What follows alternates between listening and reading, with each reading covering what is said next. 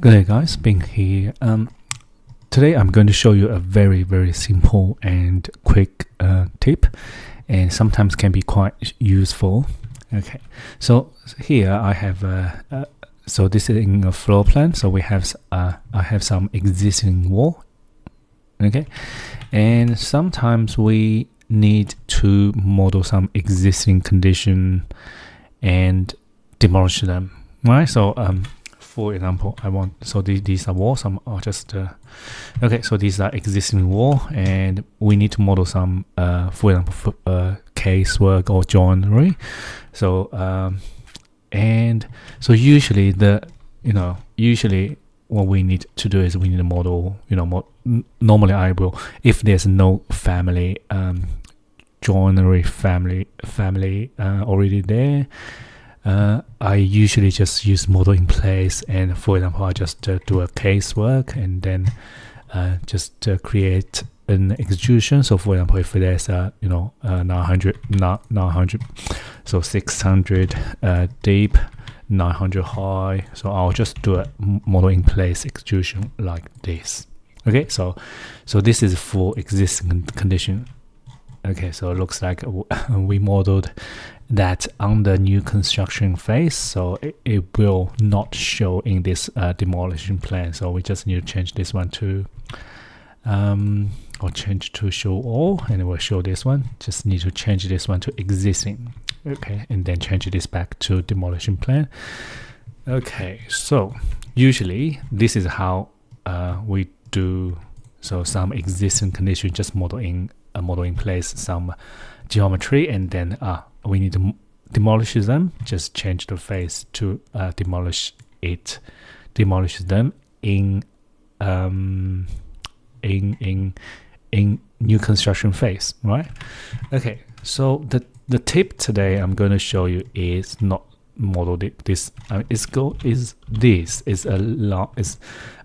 Sometimes it's too much work to do all these, because you need to model everything in. So sometimes, because we are going to model or demolish them anyway, so sometimes you don't really want to waste that much time on it. So what you can do, I'll just do it here. So for example, I'm going to draw some line. You can use detail line if you wanted to, because you can convert detail line into model line, or you can just use model line directly. But when you do model line, you need to set work plan. But by default, the current work plan is on the associated level of this floor plan. So which is usually by default is where is it? Associated here, so associated level of ground. So this is by default. Okay, but sometimes when you set work plan onto any phase, and it might change. So just double check. So if it's not here, so you can always pick a plan. So in this scenario, we can just use the ground floor. Okay, so you can just use detail line or model line. So detail line, just draw some. So for example, I have some joinery, so like this existing condition. Okay, so maybe this DL. So very quick, you don't need to worry about the height, because it's only showing on floor plan. You don't need to have height. So they are detail line. So currently detail line. So detail line, you can't have face, right? So it's only detail line for this view. So what you can do is, so you can just select them, convert line. So now this will change the line into model line. So they disappeared.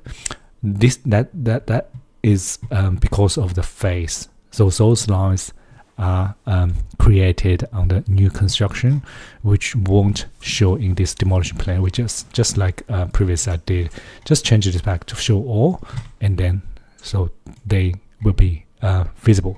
So now you can see there's a face for these lines. Okay, so there's face. So what you need to do is just change them to existing and demolish them on the new construction. So this will change all these the graphic of these lines, and then if I change this one to show previous and demo, you will have these lines. Okay, So it's very simple, right? You don't need to model everything. Sometimes you just draw lines, and just like AutoCAD, but instead of have a layer in AutoCAD, have a layer for them. So you need to you can change the line work or different line style, but basically there's a when you demolish them, it will be overwrite into a specific line style, so which is under here. Okay, so demolish, it will always become this. For example, in this project, it will always become a dashed red line. Okay, so yeah, so this is it. So I'll just quickly show you how this work. So let me just change. I'll change this view to a. So actually change this phase to existing and show complete. So this is how it works. So sometimes we just have some existing condition, right? So I'll just do some more. Okay, and then there are some joinery. So I don't want to waste time to model everything. I just go either detail line and convert, or directly model line. So for them, I just draw some joinery. So 600 doesn't really matter the line style, because they are going to be overridden. So some fixed